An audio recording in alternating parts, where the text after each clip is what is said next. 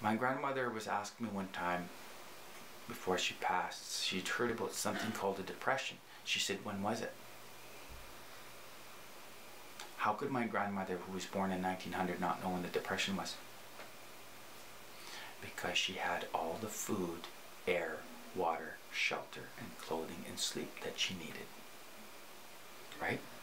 If you're self-sufficient, you will be able to ride out climate change. In 1978, like I said, the community started thinking about how to get away from depending on government transfer dollars. In 2014, we started the process of looking at the land, and we created the first land use plan to understand what do we have, where do we need to go, how are we getting there, what are the challenges. So we identified those criterion in our land use plan. In 2016, we completed this plan called Community Economic Development Plan and defined the self-sufficiency goals for the community in that. There are 4 overarching goals. My great-grandfather, he used to be known as just Chief Kanaka, or Chief Charlie Kanaka, or eventually became Chief Charlie Michell, was signatory to a document in 1910 warning the then Prime Minister Laurier that if colonizations and the settler governments continued to use land resources as they did, it was not sustainable and something wicked this way comes, which is basically climate change. We believe that there's going to be crises brought about by climate change that are province-wide, nationally, and potentially globally.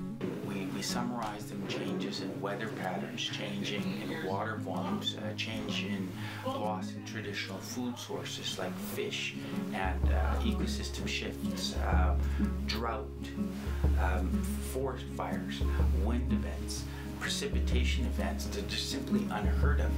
And they're starting to occur with more frequency and intensity and last longer. This year, 240 steelhead are expected to return to the Thompson River, and this year my community for the first time was not allowed to fish for sockeye salmon. This is the challenge for British Columbia's leadership. This is the challenge for Canadian and worldwide. Will you make the decisions today that institute harm reduction and harm reversal? Because climate change will continually to grow progressively worse.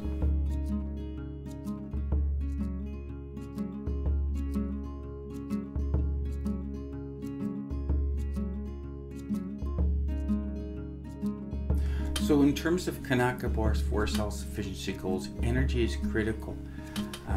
As we prepare for the climate change environment and economies of tomorrow, we want to reduce dependency by learning to self-generate electricity. So we've now instituted a process where all of the new builds are pre-wired for solar. We've built here at Kanaka Bar a 6 kilowatt solar system. We built here at Kanaka Bar a 4 kilowatt solar system. We have wind towers that will be coming next because the sun doesn't shine at night, but the wind blows. So you need to harness renewable energy sources.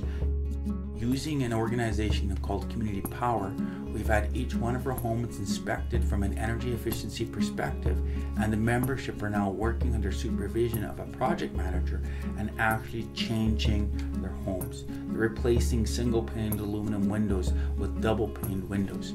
They're putting in vapor barrier. They're putting in draft protection around the doors. They're checking the insulation and replacing or adding to the insulation on the roof. All of this to create a building which you can control the environment inside a little bit better.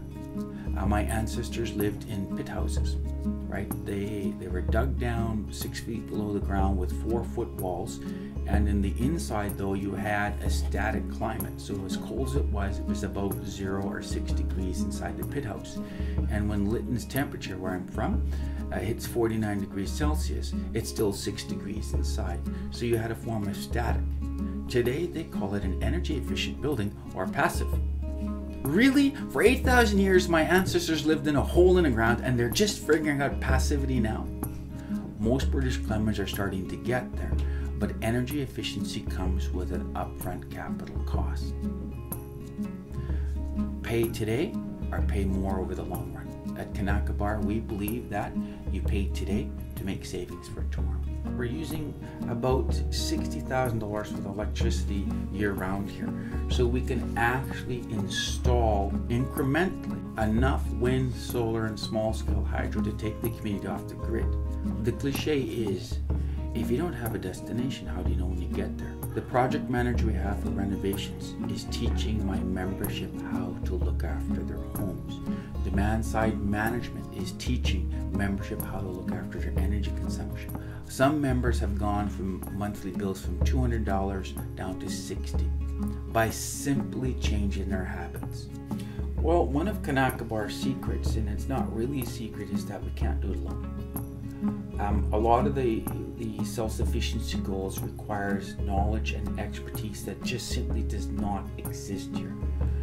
Kanaka Bar, like any other First Nations community or municipality, has 4 resource deficiencies: people, time, technology, and money.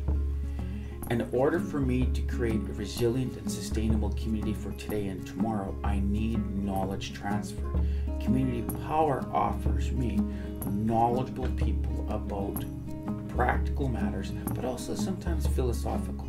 Neighboring communities now, we are starting to do the same kind of things that we've been doing. So someone from our staff was telling me last week that a neighboring community a little bit north is talking about installing solar panels.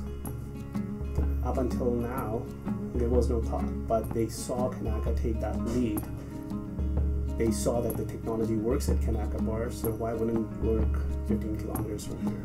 So now they're instituting that kind of technology in their community. So hopefully that's the ripple effect that we wanted to create, and hopefully it's happening.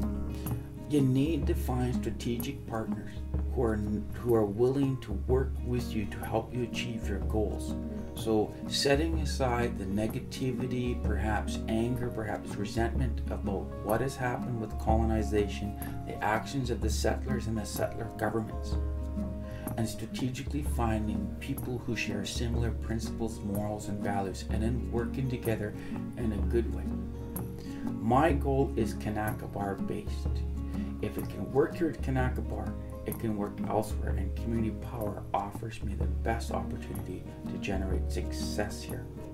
And hopefully other people will then go on, right click and steal that story and make it work in their communities.